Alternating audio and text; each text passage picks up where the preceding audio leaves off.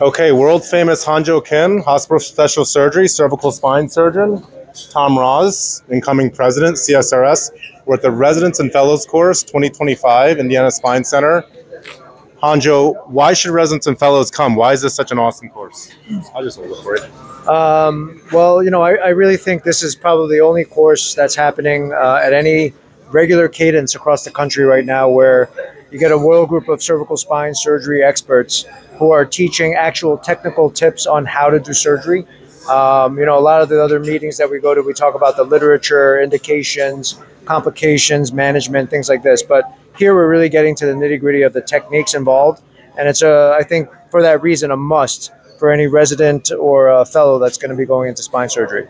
Basically, the residents and fellows can do whatever they want from a dissection standpoint, exploration standpoint on these cadaveric specimens. So, Dr. Mroz?